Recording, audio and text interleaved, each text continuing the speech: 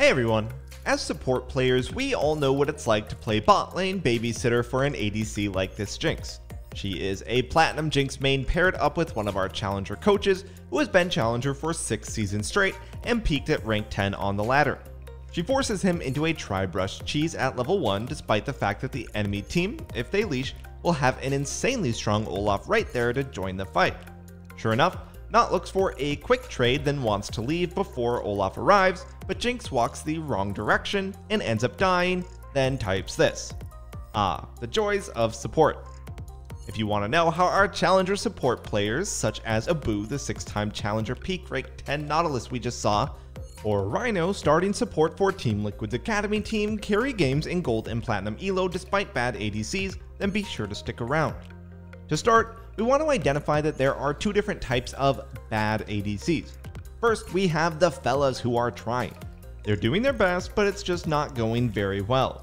Then we have the tilters, the flamers, the inters like the Jinx from earlier. We're going to play around these 2 categories differently, so it will be important that you can identify which is which in a non-emotional way. Anyway, let's start by talking about how to manage a bad ADC during the lane phase and hopefully drag them to relevancy in the game. First up, let's talk wave management. This is obviously something that the ADC ultimately has more control over than you do, but in our experience, it is crucial that you, as the support player, still have a very good grasp on proper wave management and attempt to guide your lane partner in a good direction. This game here with another one of our challenger coaches, Japanese import, is excellent proof that this can work. He's currently paired with a Platinum 4 Vayne main piloting Draven, potentially not the most level-headed player. After roaming and picking up a pretty random kill early on, he runs back to the lane as the third wave, the first cannon one, arrives. What should be done with this wave here? Take a few seconds to think. If you said to hard shove as fast as possible, then instantly recall, that's absolutely correct. But as we can see, Draven isn't really autoing or trying to push. So obviously he's not quite on the same page about this great opportunity for a cheater recall. But with Nautilus having 2 Targon stacks and leveling up E at level 2, he's able to pretty much push quickly by himself with a little bit of help from Draven. Had he had less to offer in the pushing department, he may have needed to ping or type, which we'll talk about in a little bit here.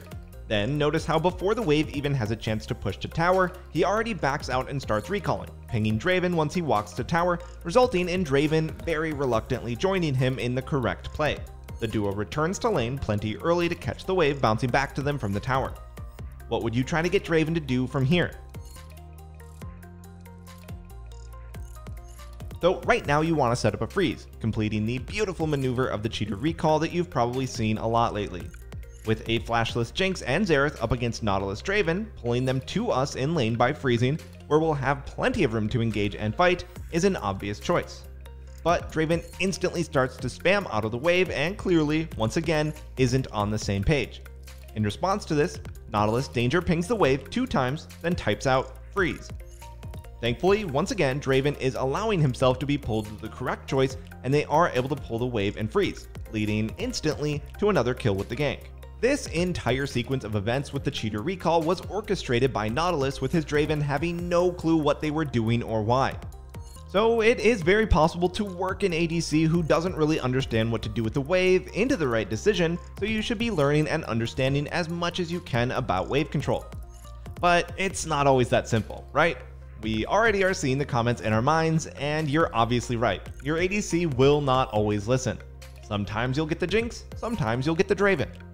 The important thing is that you have the knowledge of what to do and try to communicate it in the best way possible. For this, we met up with our challenger supports and talked about the best ways to communicate with your ADC for increased odds at success. And there are, of course, 2 ways to communicate with your ADC, pings and typing. For pings, we really recommend a max of 2 pings at a time, ideally just 1.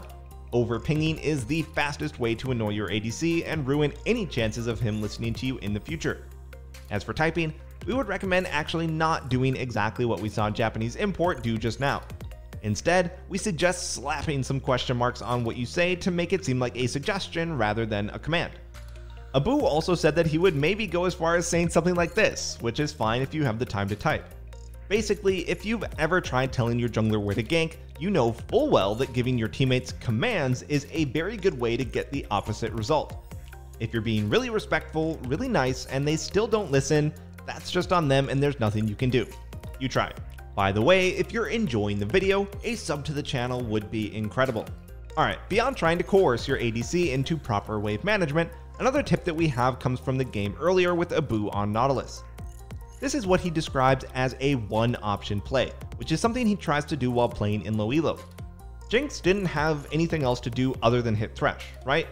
There weren't minions to last hit, Nautilus was blocking any skill shots, etc. Jinx only had one choice, and it was close to impossible to mess up. Trying to find these super obvious, simple trades rather than more complex, risky ones might help your struggling ADC to do their job. Another thing you can try to do is only look for trades or engages when threatening abilities have already been used. For example, in this game that we'll look at later from Rhino here on Bard, technically his Ezreal shouldn't be super threatened by Thresh as long as he's saving his E and reacting decently. But Rhino learns early on that this Ezreal isn't a super smart player, so any engagement could end in his death. So whether it's a Thresh Hook, Morgana Q, or any of these other threatening abilities, you might need to wait for these to be down before initiating a trade, even if they technically should be outplayable when your ADC is iffy.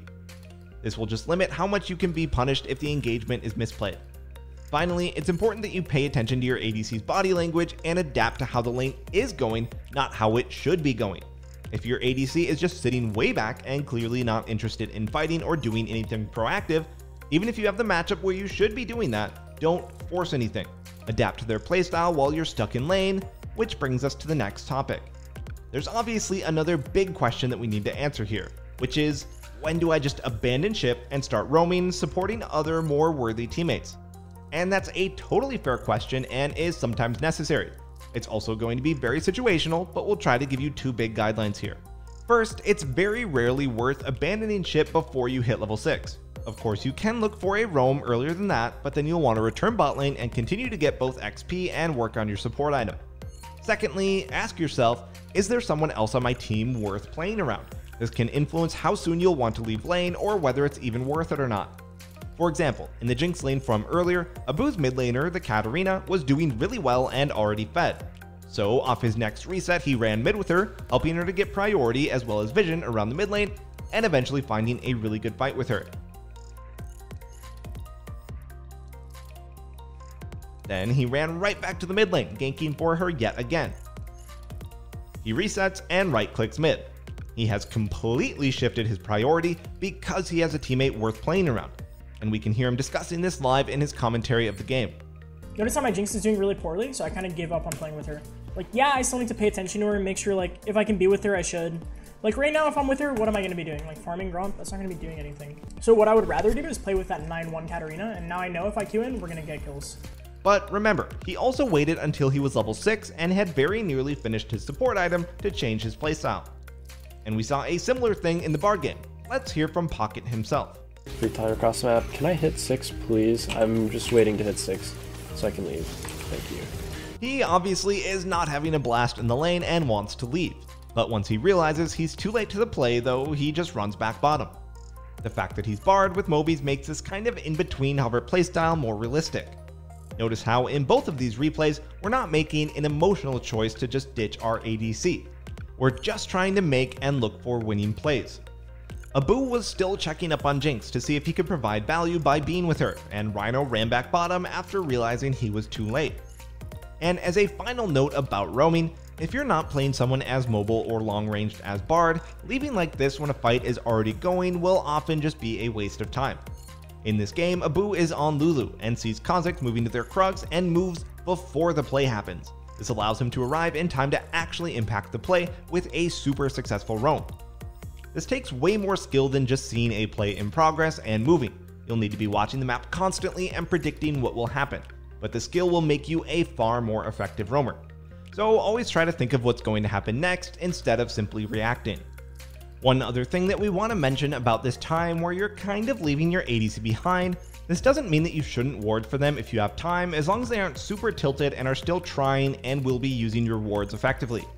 If you have some downtime, like if the Fed member that you're playing around is resetting, you can drop 1 to 2 wards for them so they can farm safely. However, we recommend saving any vision denial for making proactive plays later. This vision near your ADC can actually be quite useful, allowing you to quickly make proactive plays if you see enemy champions collapsing on them.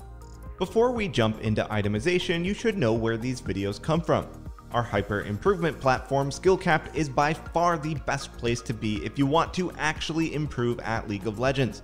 You can input your rank before signing up to see where we think you'll climb to. If you don't reach that rank while actively using Skillcapped, you can claim a full refund.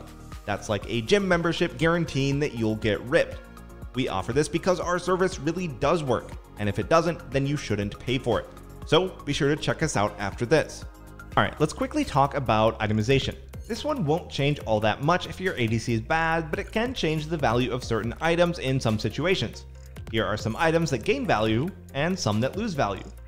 But obviously if you have good targets other than your ADC for Knight's Vow or Zeke's, then that's totally fine. Beyond that, the biggest general tip that we can give you for playing with a bad ADC is to keep your mental. This will be the most important time to not get tilted if you're serious about winning and climbing. Try to keep thinking about who on your team is doing well, what win condition you have, etc. If you can keep yourself from spam pinging your ADC, which will only tilt you more as well as them, and just focus on what you can do and can control, that will give your team a fighting chance. Also, as our last note for this video, we want to say that it took us a massive amount of games to find Smurf replays with bad ADCs to see how a challenger responds. Our challenger supports almost never ever had to deal with struggling marksmen because they're just carrying the lane. So if you feel like this is an issue that you're encountering constantly, we promise there are lots of things you could be doing to improve the performance of your ADC in almost every game. As hard as it might be, if you're truly focused on climbing, looking at your own play and what you could do will always be your most effective course of action. And that's going to do it for this one. Thanks so much for watching everyone, and we'll see you next time.